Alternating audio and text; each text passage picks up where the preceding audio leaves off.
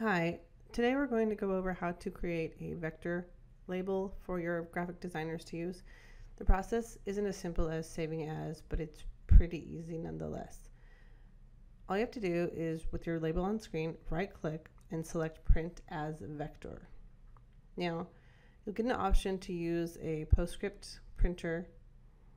It should be some sort of PDF distiller, so Nova PDF is included with the program, but there also might be an Adobe PDF or some other type.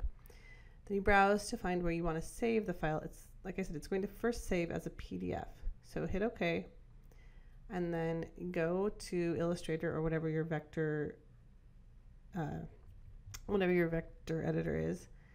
Find the file and open it from there. Now within, for example, Illustrator, I can do things like move the elements around. I can adjust the size if I need to. I can, type different words in if I need to. And it's just like any other vector file. When you're done, you can hit Save As, and then from there, you can save it as an Illustrator file, a .ai file.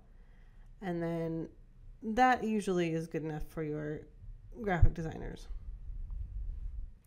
You can also export it for the web as a PNG, for example, or JPEG, whatever you choose here.